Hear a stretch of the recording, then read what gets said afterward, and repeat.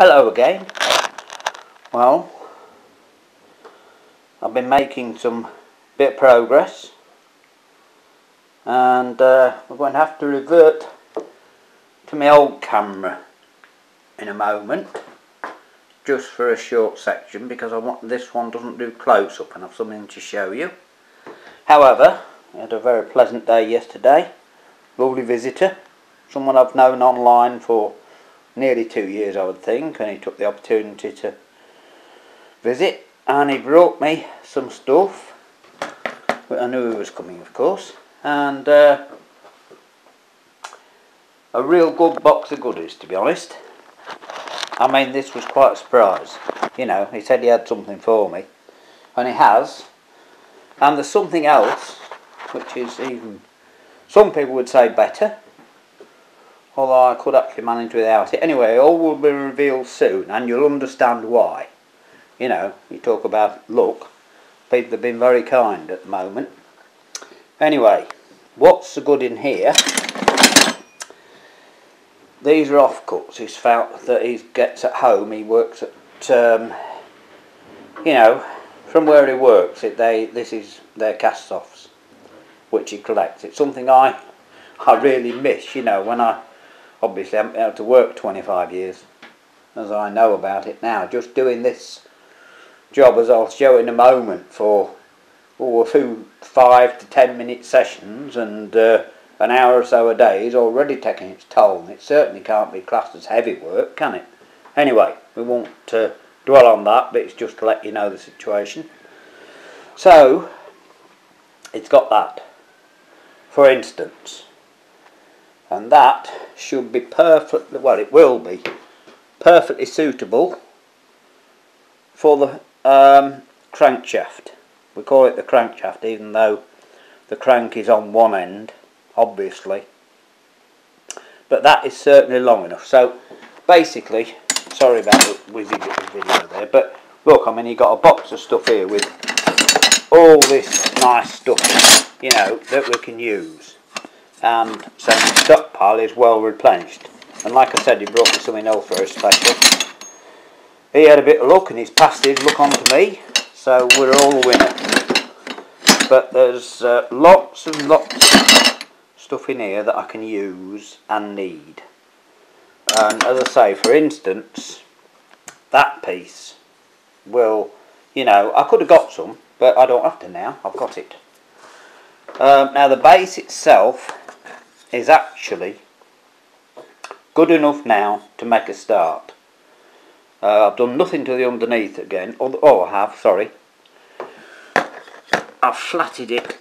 You won't see on this camera very well, but I'm not messing about too much. Anyway, I've flatted it off and it's more or less level, but it's slightly high that side. That side is slightly thicker than the other, so you know, when it's fit, I'm going to have to go outside and grind a bit more off. That's the thing. But the top, you can see that there's a slight indentation there, but we're going to live with that. That will polish out, you know, and that one there, and most of it will be covered up anyway. So that's sort of irrelevant. Now what I've been doing, I've been making the flywheel. I've made a start on the flywheel. And in a moment, as I say, I have something to show you. So I've been using my old and trusty power hacksaw. I tell you, it's worn out. The joints are worn and it knocks and clacks, but it still cuts fairly square. And that's what I'm about to show you. But that's why it's taken so long to do. Oh dear. I don't know, I'm going to have a rest in my grave, I think, after I finish this, if I don't watch it. Blooming nuisance, but there we go. That's what you get.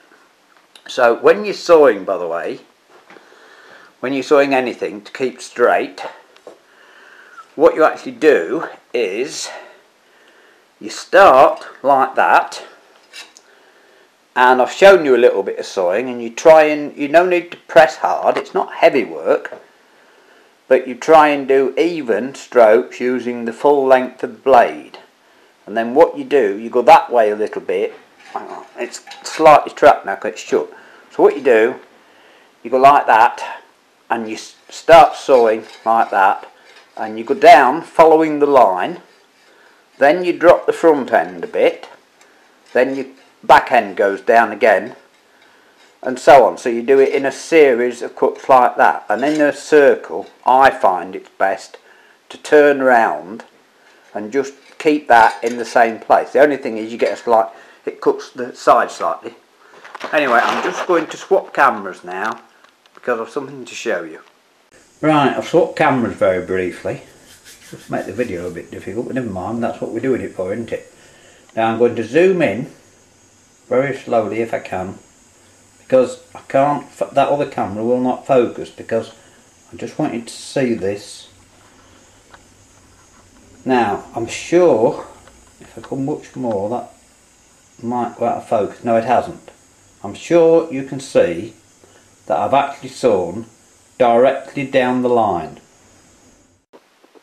Well, I've finished sewing this off, and I'm sure I don't need to revert to the other camera to show you that it's not bad. In fact, it's fairly good. Where's me?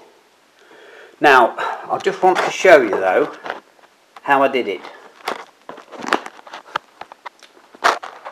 So,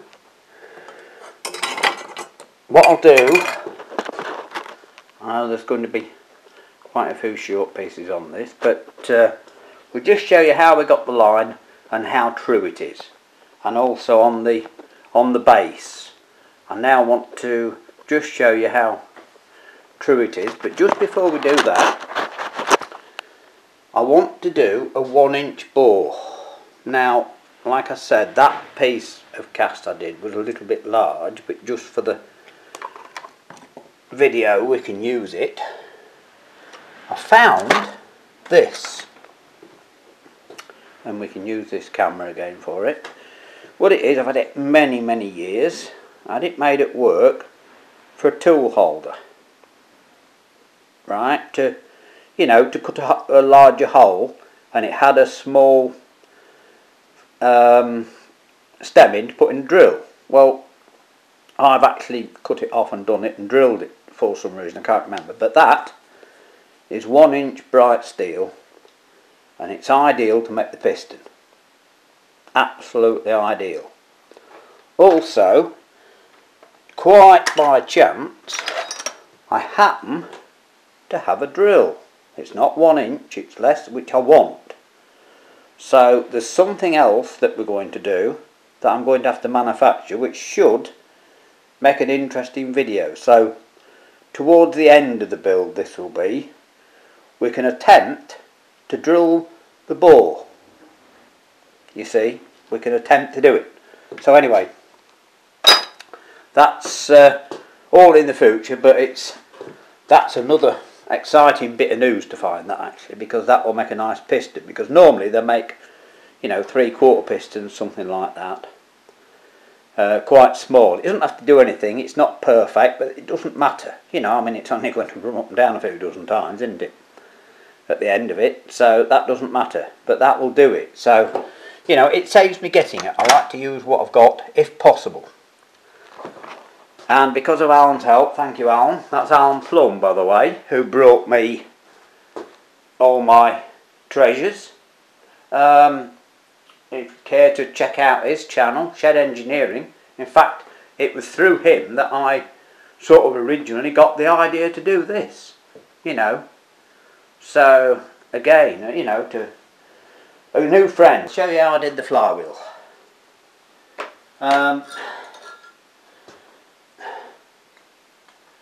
That side I found was reasonably square with the edge. Now I don't know if you can see any of this. You may just see that you can't see daylight between there. You can of course see the hollow. But I just tried it, and to my surprise it was reasonably true. Well, I've decided it doesn't matter about this edge because it's going to be reworked, so I can grip it in the vice and all the rest of it, you know, that'll be done at the end. So that was okay. Now, so what I did, using this old vernier, yeah, we're there. Right, using this old vernier, I just set it, and remember that I've cut a short piece off. I've got to keep leaning over to make sure I'm alright. There.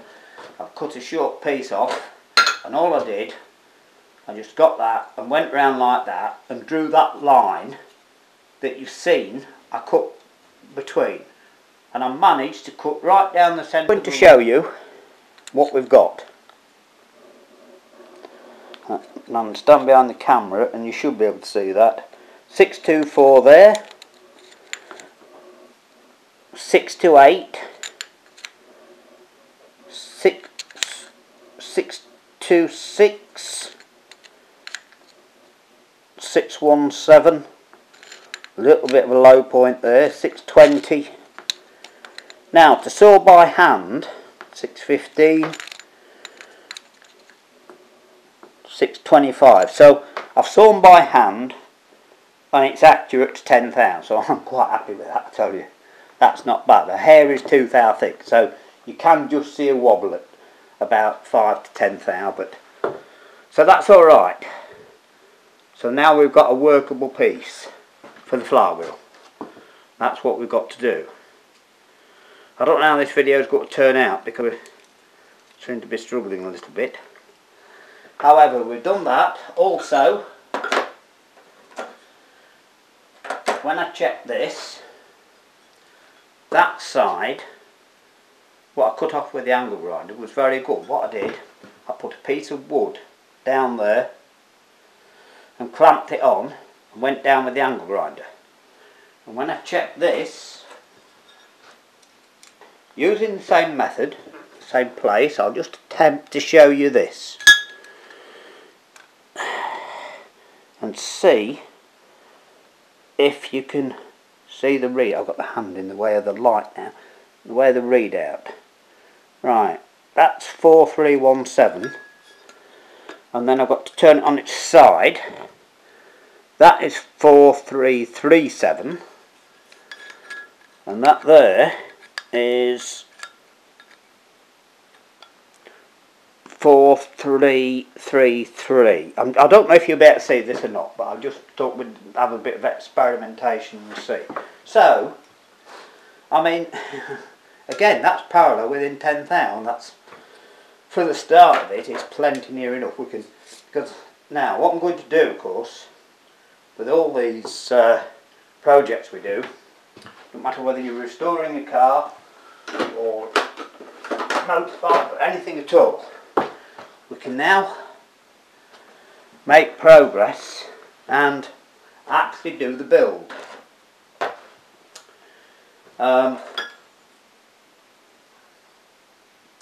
So I can then cut my other pieces out I need to get them to size, and they can be roughly square and everything. Then we can bolt it on and actually do the build, and when you're finished you take it off and clean everything up and get everything as square as you can, and then rebuild it as the finished product. And that's how you know, as I say, that's how you always work. Well, that's all for today. Thanks for your interest as usual, and we're making slight progress and the build's starting to come together now, so it should be a little bit more entertaining and interesting. So we'll see you soon.